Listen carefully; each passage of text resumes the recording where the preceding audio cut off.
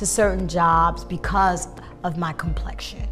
And it was just something that, you just dealt with it. It was, you just... To walk into these rooms and sit with white folks and try to get them to understand and fighting and battling with them, and then come out and then have us saying, oh, he's a coon and a buffoon. Why is niggas still got on the dress? What? Seems like that Tyler Perry hook is refusing to budge. Every day there's a fresh face dishing out piping hot tea. And right now, all the buzz is about Tichina Arnold.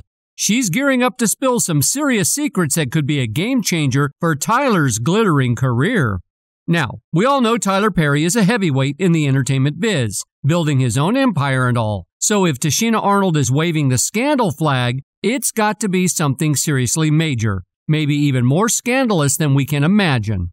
Word on the street is that Tichina's bombshell could be a career ender for Tyler, leaving people scratching their heads. What could Tyler have done to rattle the canceled culture and potentially wreck the legacy he's built? Sure, Tyler Perry is no industry lightweight, but if Tichina Arnold's got the goods, it's bound to be a blockbuster revelation. A lot of people in the costume and makeup and hair industry, they were all white.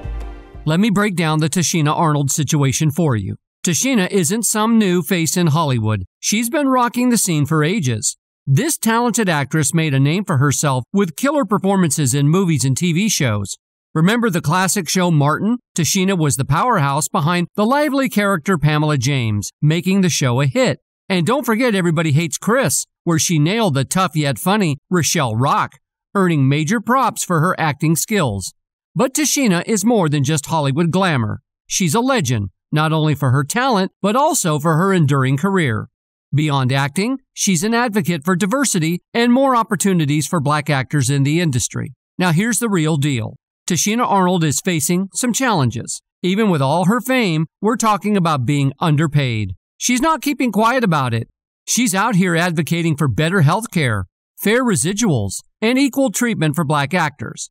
Tichina isn't just talking. She's actively pushing for serious changes, shining a spotlight on Hollywood's dirty laundry, the issue of famous actors getting underpaid.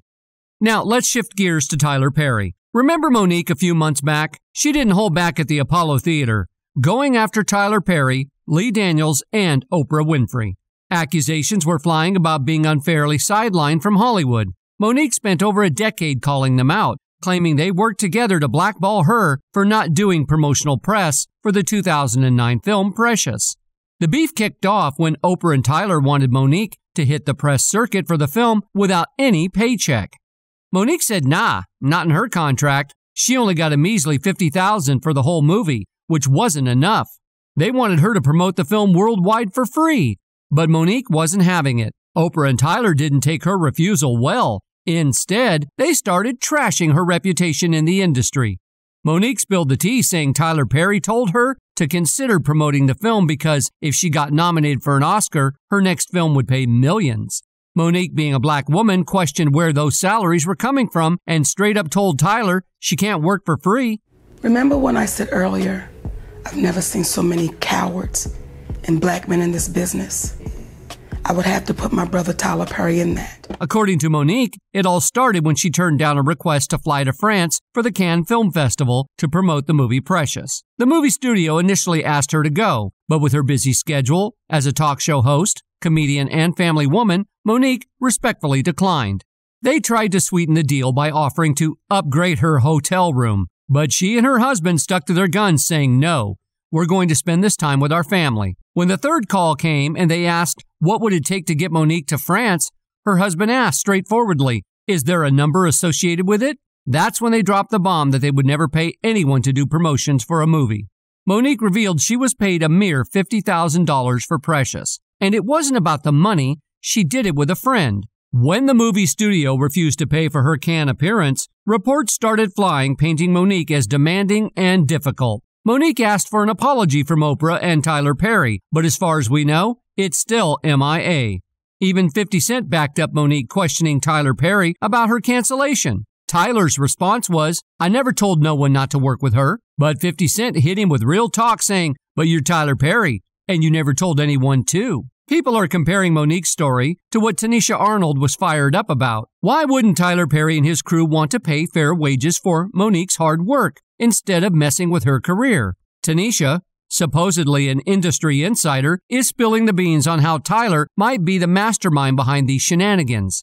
Tyler Perry, no stranger to the spotlight, rocked the Atlanta theater scene and hit the jackpot with his Medea series. However, this journey hasn't been a walk in the park. Rumor has it that his ego might have gotten out of control, leading to clashes even with heavyweights like Oprah in Hollywood. In the tough world of Hollywood, sometimes you've got to play a few questionable cards to make it big, and Tyler Perry seems to know the drill.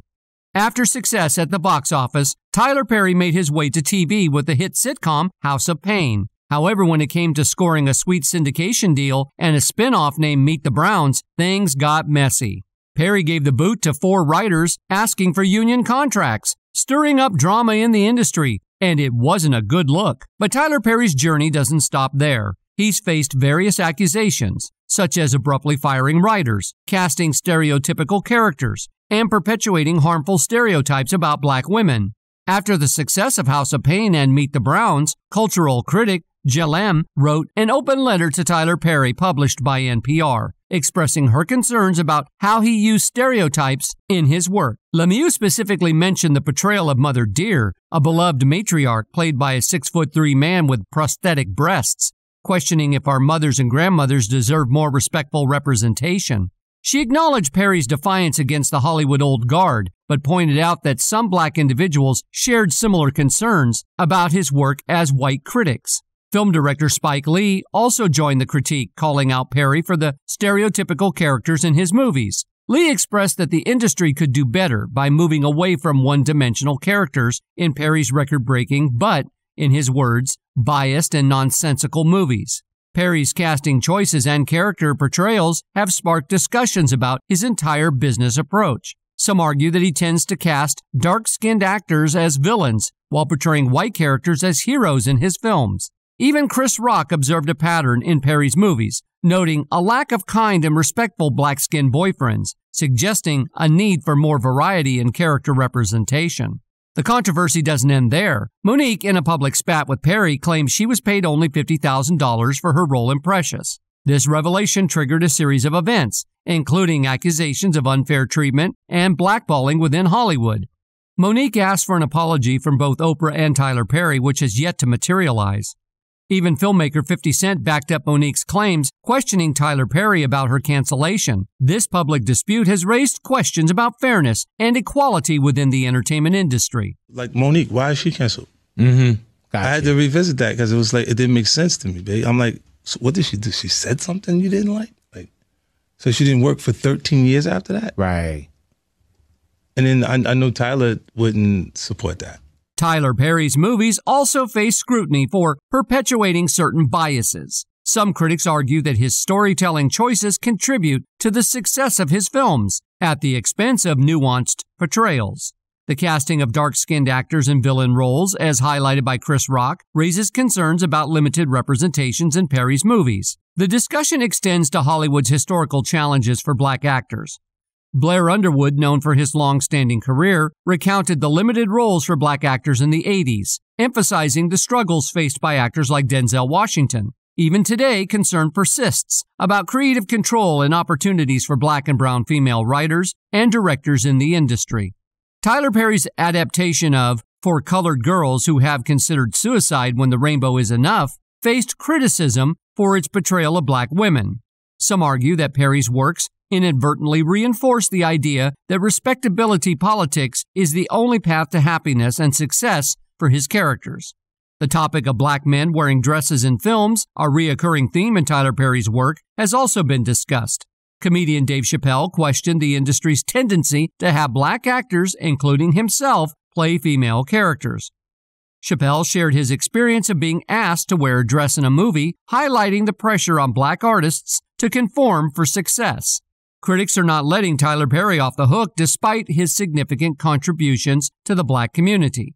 They urge a more thoughtful and responsible approach to storytelling, addressing concerns about the portrayal of black women and the perpetuation of certain stereotypes in his movies. As the discussion grows, many are starting to question whether Hollywood would benefit from a shift away from influential figures like Tyler Perry, prompting a reevaluation of the industry's practices. But what's your take on this unfolding drama? Drop your thoughts in the comments section. And while we eagerly await further developments, be sure to check out our other videos for a dose of the latest entertainment gossip.